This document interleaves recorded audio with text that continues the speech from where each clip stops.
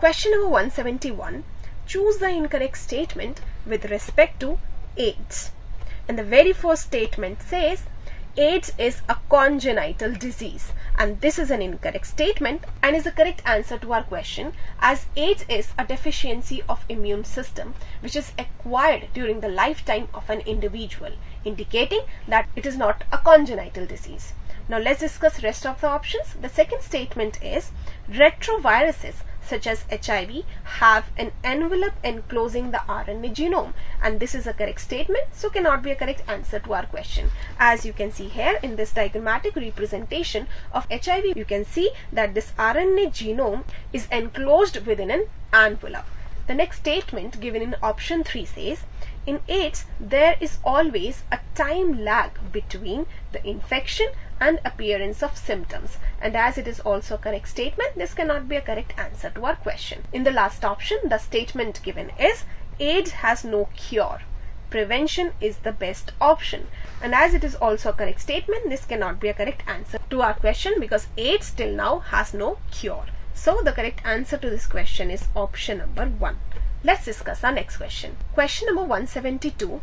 Transmission of HIV generally does not occur by, and the options are sexual contact with infected person, sharing clothes and utensils, sharing infected needles as in the case of intravenous drug abusers, and the last option is transfusion of contaminated blood. And we know that HIV or AIDS is not spread by mere touch but only through body fluids. So option number 2, sharing clothes and utensils, cannot transmit HIV. So this is a correct answer to our question. Whereas sexual contact with infected person can transfer this infectious virus, so this cannot be a correct answer to our question. Sharing infected needles, as in the case of intravenous drug abusers, can transmit this virus, so this cannot be a correct answer to our question. And the last option, transfusion of contaminated blood, can transmit HIV, so this cannot be a correct answer to our question. So the correct answer to this question is option number 2.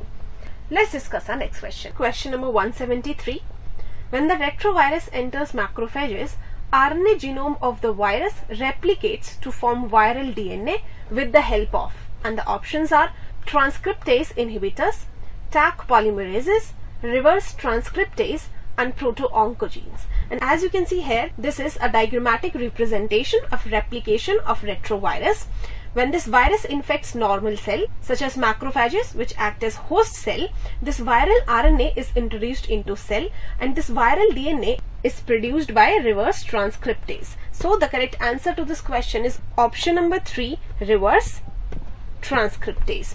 Let's discuss rest of the options. The very first option given is transcriptase inhibitors, and this cannot be a correct answer to our question because reverse transcriptase inhibitors or transcriptase inhibitors are class of antiretroviral drugs which are used to treat HIV infections or AIDS.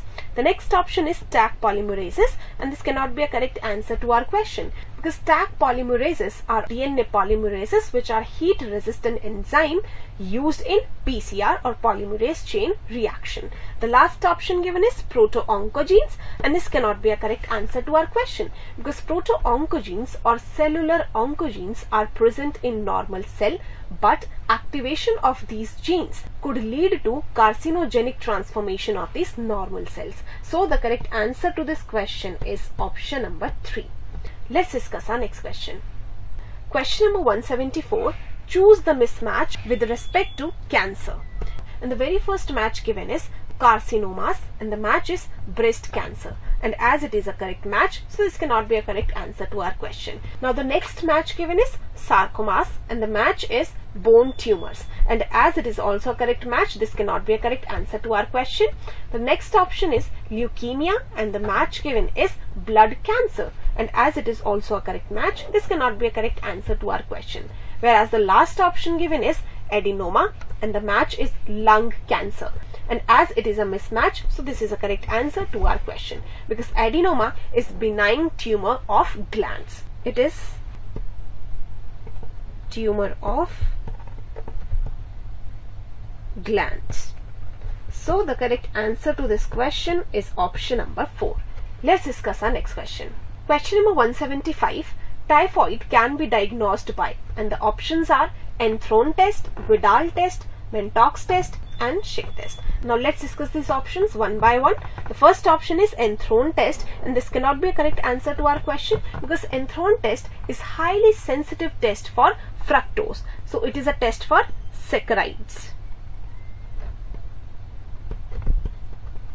and not for typhoid. The next option is Vidal test, and this is a correct answer to our question because Vidal test is a confirmatory test for typhoid, which is a bacterial disease. The third option is Mentox test, and this cannot be a correct answer to our question because Mentox test is a diagnostic test for tuberculosis or TB. And the last option given is Schick test, and this cannot be a correct answer to our question because Schick test is used for the diagnosis of diphtheria.